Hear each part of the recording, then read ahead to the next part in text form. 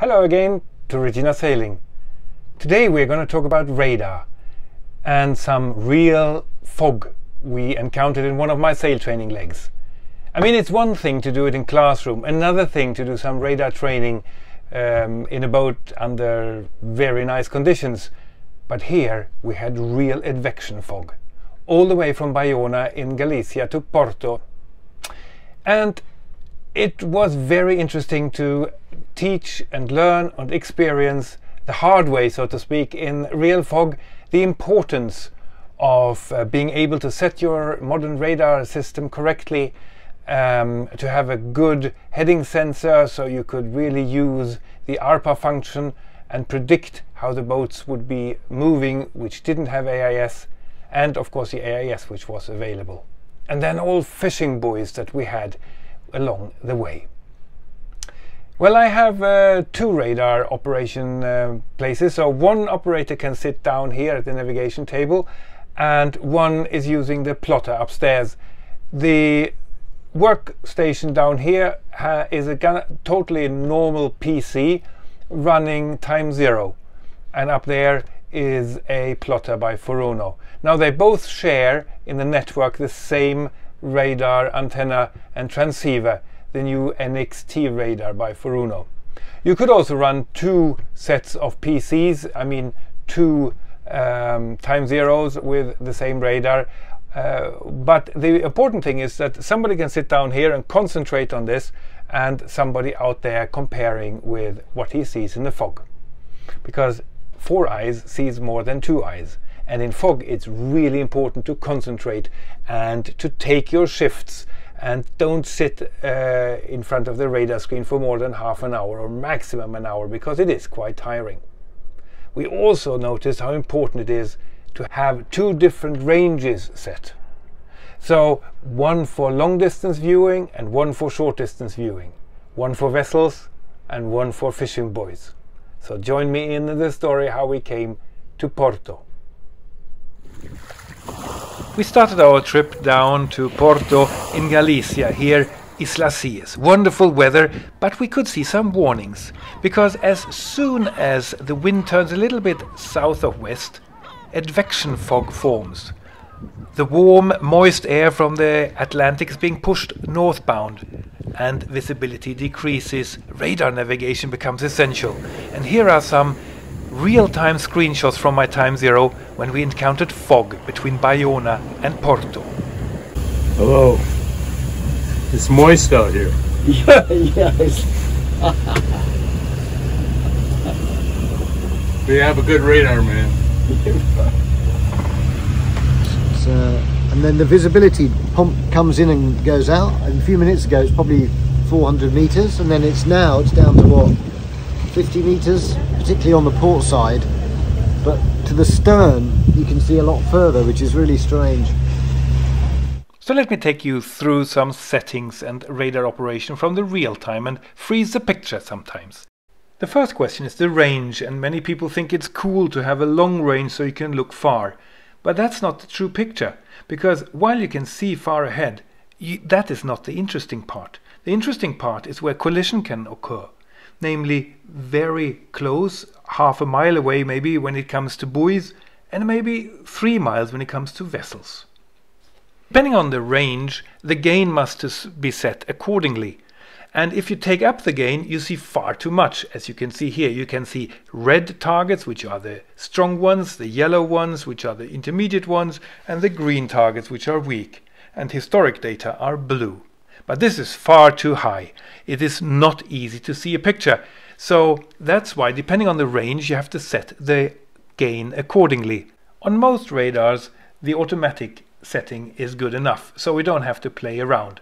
But for an illustrative purpose, we can take down the gain, and to see how everything disappears and everything just becomes historic, fading away blue data. Then we can take it up again and we see too much. But let's keep it at automatic. On a day like we had with hardly any waves, it really pays off to switch off the automatic sea clutter, to take it down so that even the weakest targets can become visible. And that was very important, because we did have weak targets, namely all the fishing buoys. The next setting is orientation. Look at this time lapse where everything is relative with head-up display. Head-up means everything is moving and we are in the center. The alternative setting is north-up. It's now us moving over the radar screen, and buoys are standing still and vessels are moving in true motion. With the orientation set to head-up, the gain automatic and the sea clutter low, let's look what we can see. The colors we have been speaking about, and we can see some red targets here, but very interesting are the blue ones, the trails, which gives historic data to see where the echo has been. If this has been set to relative motion, everything would have been having trails, even things that are standing still, because it's relative to us. But here it's set to true motion, so this one has no trail, it stands still. This echo, this target, does have a trail, so it does move, namely in opposite direction to us. We have a weak target here, maybe a buoy or something, and some target very interestingly turning sharply to port. And here's some historic fading away data. There has been something visible before. Doing interpretation of targets, that's a big difficult thing. Look at this moving target. It's the joy of finding things. It's like the X-ray doctor looking for things, looking around at different ranges. So what is this moving so quickly? And here another one. There are a lot of targets moving around on the picture. So you can be quite frightening actually. Looking out helps. So look out and you will see that there are birds flying. So if you take down the wave plotter and you have very little waves that disturb the pictures, you can see them very well. Look, they're flying all over the way. But which ones of these are birds? You do need some experience, and it takes time to learn to distinguish the different targets, if they're standing still, if they're moving, if they are false echoes, ghost echoes, or whatever. Look at these two targets, very clearly on the same place all the time, no blue trails, so they're not moving, because the trails are set to true motion. These are two buoys, fishing buoys, not far away and very typical along the Portuguese coast, which you have to take care of. Many modern radars have great features, such as target analyzer using the Doppler effect or res boost.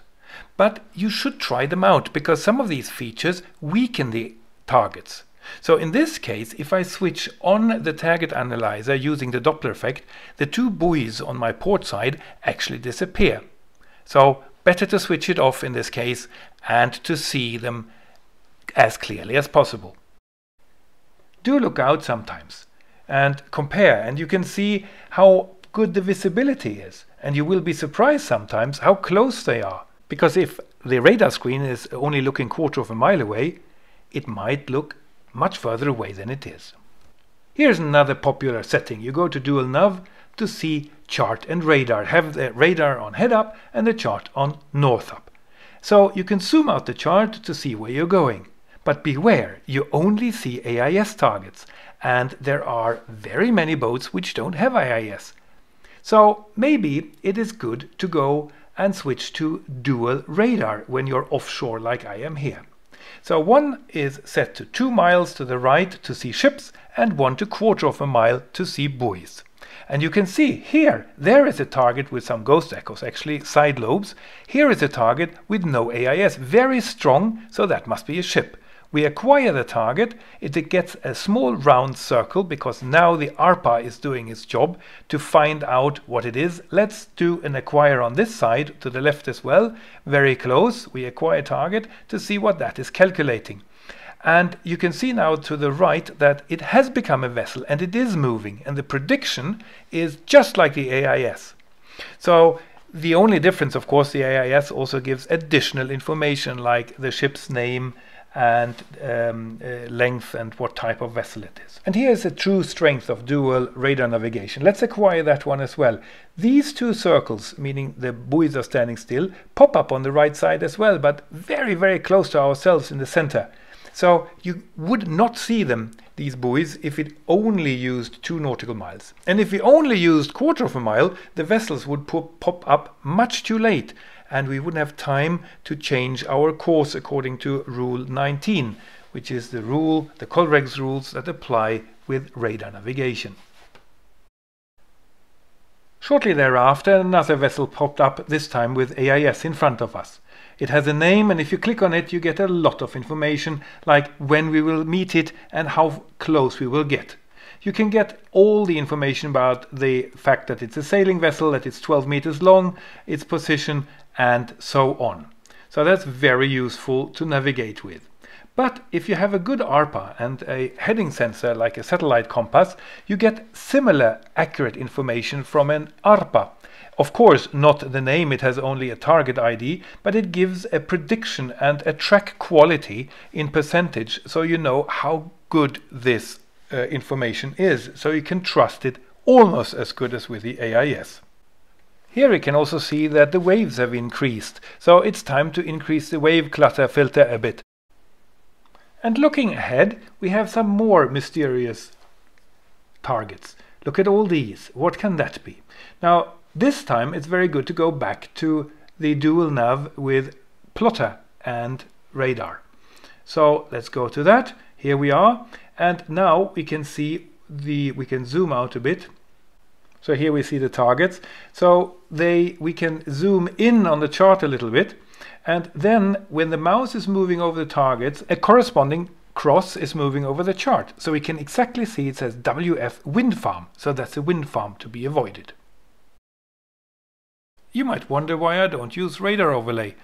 I'm not a big fan of radar overlay. The reason being the plotter has so much information and chart details that the small weak echo just disappears. For sure it can feel exhausting to sail through the fog, but with a little bit experience in taking turn at the radar, you can experience that you see just as well with the radar as with your eyes. But I think I speak for everyone that we were quite relieved when we sailed into the Douro River to Porto and moored in the Douro Marina, being all thankful that this was yet another safe passage.